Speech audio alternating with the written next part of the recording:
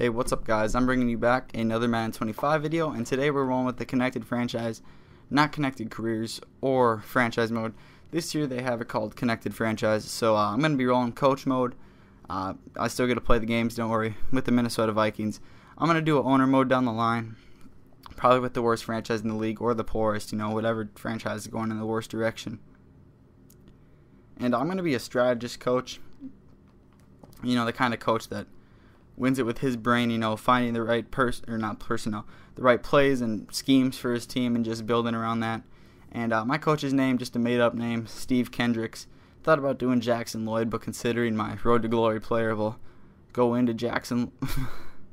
voice crack. Wow, that's embarrassing. It'll go into Jackson Lloyd in the NFL, which I will import my Road to Glory to the NFL when the time comes. And this is the season ticket version, so it's not the full game. Can't play Ultimate Team yet, but I can play most of the game modes. So Steve Kendricks, Phase 2, and like I said, or I don't know if I said it, I want the Buffalo playbook. Let Ponder use his feet a little bit, and I assume they have a pretty dumbed down passing game for him to learn. And Ponder's my guy. My centerpiece is AP, but Ponder's got to be the guy that I hope he at least develops into Alex Smith. Maybe if we're lucky, develops into like a Troy Aikman, who, that'd be really good. But I like a aggressive defense, hard hitting. But we're gonna roll with 10-minute quarters, 17-second clock acceleration on all pro difficulty to start off. I don't have a slider set yet, and playing a couple games, I think I will need one. But we'll find out. It's just preseason. Numbers can be a little inflated or deflated depending on who they're playing against. But let's start this league, guys. And if you guys hadn't seen it, go check out my first video where it's just first quarter of raw, uncut gameplay. Minnesota Vikings, me versus the Denver Broncos, and I wanted to do it to see how a smart quarterback like Peyton Manning would do, and he did solid. I made some costly. I think I threw a pick in the game, but I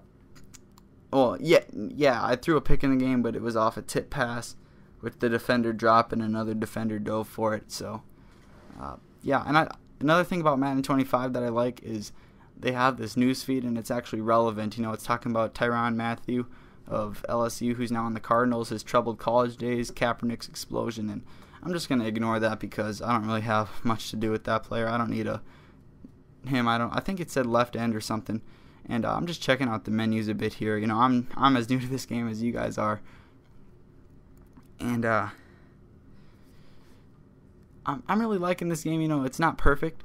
Well, I haven't had a perfect time with it, but that's not the game's fault. What's it called? It's just me, getting used to the game and all. And you guys might hate me for saying this, but I might want to move Toby Gerhart for a more quicker halfback. I don't know. I just don't really want Gerhart. We'll see how Joe Webb works out at wide receiver. Kyle Rudolph's my tight end of the future. But I want to get a player that can act like a Darren Sproles, or even, get a couple carries a game and, be effective, Obviously, Darren Sproles is untouchable, but someone like a Ronnie Hillman, even basically I want like a poor man's Matt Forte, someone who can catch passes and, get a couple carries. Obviously, Matt Forte can do it all, but I want someone that can do that in, 10%, 20% of the plays in the game. I want to keep Adrian healthy. You'll see a little bit of AP in the preseason, but not too much. And sorry about that, guys, but I want to keep my main man healthy. I'm also going to work in some, play from all my quarterbacks. I might even go ahead and sign Willis McGahee, but I got to clear like $3 million cap first. And I'm just fixing up my schemes right here. They look pretty good for the most part. Auto sub, and I guess they don't have formation sub. I thought they would add formation sub again, but I figured out through playing the game that you have to do it in the game, which kind of disagree with or dislike, you could say, but it's whatever. It's a small thing, And now I'm going to go to improve roster. Or no, I'm not. I'm going to go to league, and I'm looking through the menus,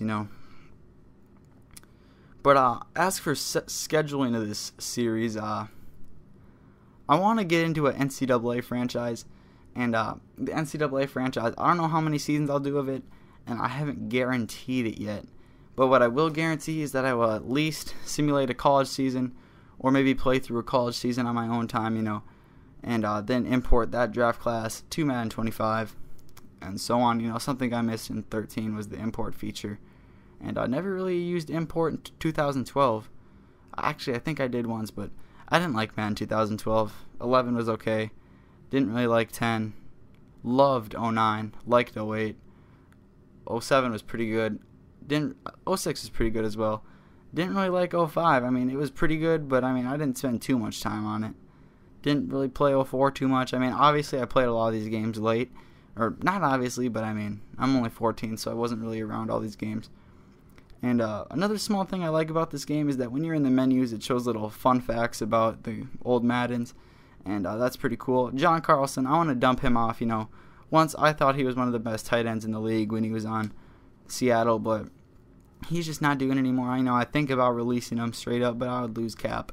Maybe he can develop, we could develop a twin tight end threat. He can give me like 40 receptions, 3 touchdowns, and Rudolph gives me like 60 and 8.